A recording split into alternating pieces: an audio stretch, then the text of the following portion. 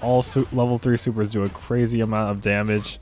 They're good for getting the early lead or the closeout. And that parry animation, oh my god, that was the sickest thing.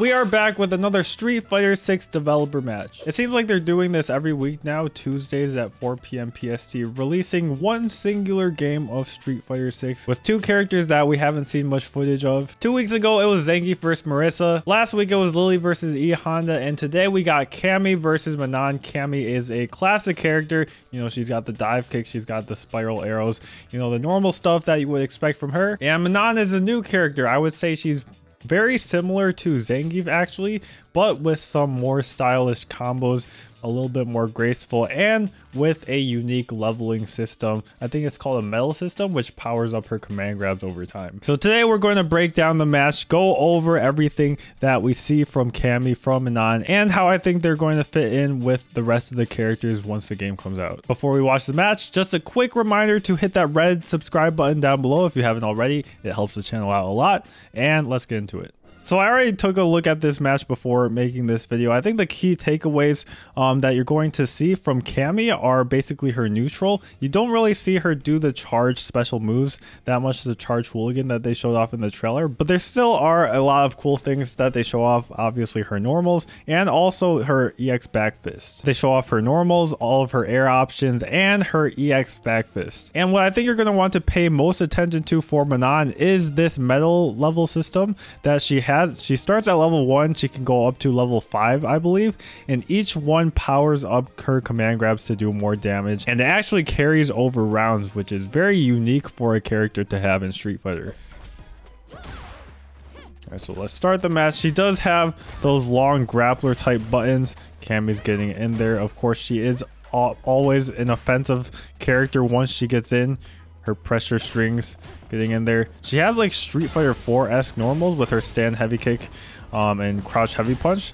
And actually you saw that anti-air from Manon actually reaches pretty far and goes into a combo. She has a dive kick. I believe it leaves her standing. Seemed like that was minus, so Manon got a command grab. She's now at level 3, so already she's powered up to level 3, and that's going to carry over to the next round as well.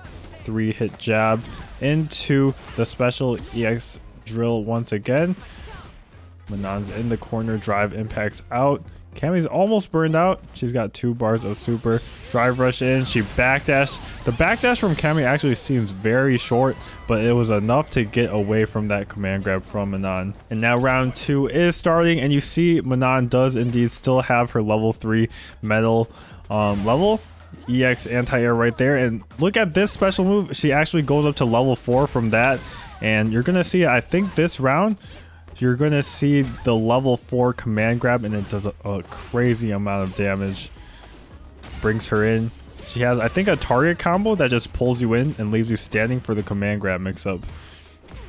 Really interesting looking buttons from Manon. That crouch light kick looks kind of like Elena's from Street Fighter 4. And look at that command grab damage. Oh my goodness. And we still haven't seen the level 5 command grab.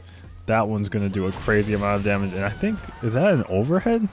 I didn't notice that the first time we went around. They both have level 3s on deck, so we're going to see them this round. And you saw a couple times from Cammy, her hooligan into kick is actually like her V-trigger overhead move from Street Fighter 5. Dang, this super is actually sick. She forced Cammy to pose with her. All level 3 supers do a crazy amount of damage. They're good for getting the early lead or the closeout. And that parry animation, oh my god, that was the sickest thing. And actually, right there, you might not have noticed it, but her target combo actually allows her to jump instead of having to cancel into hooligan. And that's an EX back fist right there. You might have missed that too. It happens so fast.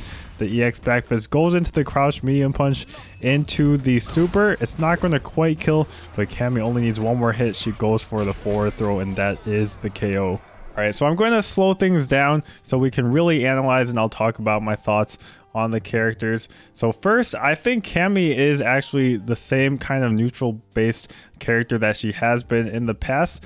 She does have extra air options, which might make you think that it's a little bit more random the way she can get in with the charge hooligans and like the hooligan into the kick. That seems like an overhead that she can combo from. You saw her get the target combo from that kick move, but I think that's more like if you're not ready for her hooligan, then it can catch you off guard, maybe for some setups as well when you're on the ground.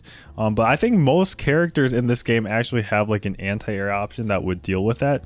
Most, if not all, have like some kind of DP move. Even Manon has this anti-air DP type move. Zangief's gonna have his lariat. I actually can't think of a character that wouldn't have a special move to deal with this.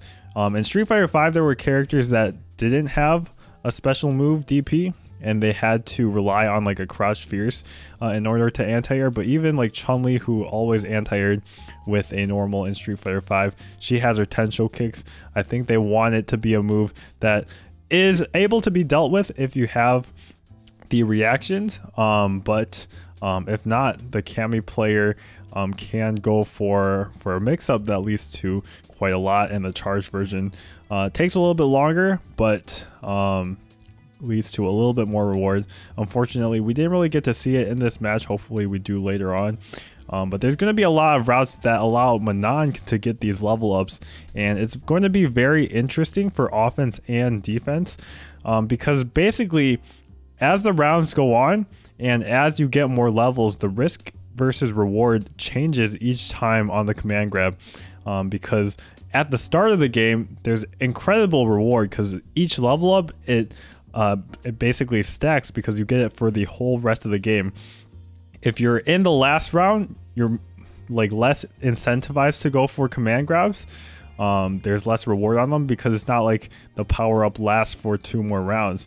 But also the amount of damage increases each time. So the more levels you have, the more you want to do that command grab, because that amount of damage is just going to be crazy once you get to the level 5. We only see the level 4 command grab here, but I think the level 5 command grab is probably going to do more damage than Zangief's command grab, because that seemed pretty comparable right there with the level 4 command grab. She gets the stand fierce into super. Almost all of the level 3 supers just look incredibly sick in this game. I mean, just really creative.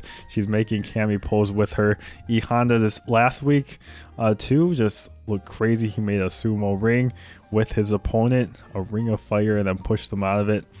Right here, the parry animation, it just shows such attention to detail. And then right here, I'm going to pause it. So after her overhead move, she gets this target combo, and in Street Fighter V, she has to cancel it to hooligan. But you'll see she actually cancels it into a jump, into, I think, a medium punch into dive kick, which is similar to the Capray in Street Fighter V, I think, or Street Fighter 4. DeCapre, I think, did the target combo into a throw, and then you went for like the light hand for the meaty. Cammy couldn't do that in the past, and that's another thing we'll pause right here. Even in slow motion, like, it just looks so fast. The EX hooligan, you couldn't even see the EX because she burned out actually, so it was kind of hard to tell. But that EX back fist seems like it's going to be such a good way to close out rounds, especially if you have that super, because if your reactions are off just a little bit, then you're going to get clipped on the other side. Of course, you're going to be able to parry it. You probably can actually jab it too if you're completely ready,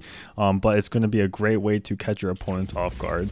That's going to be it for the video. Let me know what you think of Manon's leveling system, what you think of Cammy's new tools. Leave a like down below, leave a comment, leave a subscribe, hit that red subscribe button down below, helps the channel out a lot, and I will see you in the next one.